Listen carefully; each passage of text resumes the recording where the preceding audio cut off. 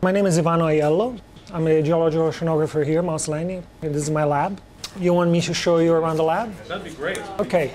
This is a petrographic microscope. It's a microscope that's got some extra things inside, some extra lenses that allow us to look at minerals of different types. This is called a macroscope, and it's to image large objects, and everything can be attached to digital cameras so we can record everything we're doing. Those are more traditional microscope here. So that's secret side of the lab here. So this is actually one of the most peculiar machines that we have here in our lab. This is a laser particle sizer, and what it does, it runs grain size analysis. So it measures the sizes of particles very rapidly and very accurately, and between 2 millimeters, so sand size, all the way down to 0.04 microns. That's like less than 100th of a millimeter. On this side here, you can see a spatial station. That's a completely different type of equipment. We do very different things here, obviously. This is a laser-based scanner. And what it does, it produces three-dimensional models of anything. For instance, like if you look at one of the projects in one of my classes, the students were using this machine here to survey the beach at multiple times and create three-dimensional models of the beach.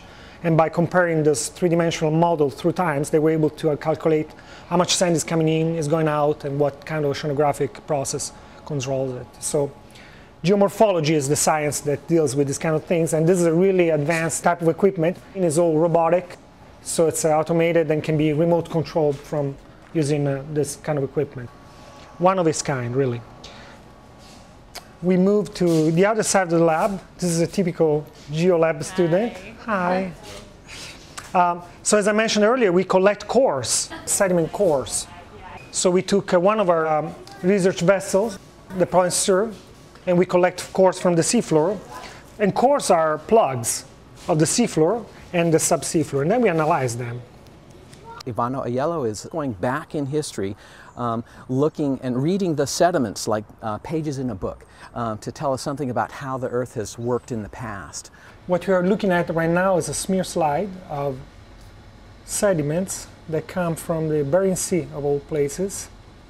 So he's looking at the history of water masses in the Bering Sea. We use microscopy to analyze marine sediments and different types of analysis with different pieces of equipment.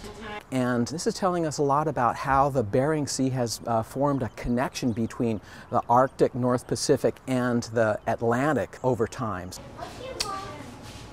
That's what we do. Questions?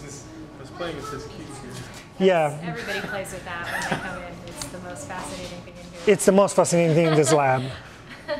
It was a $500,000 NSF grant that allowed us to buy that piece. Yeah. The block maker.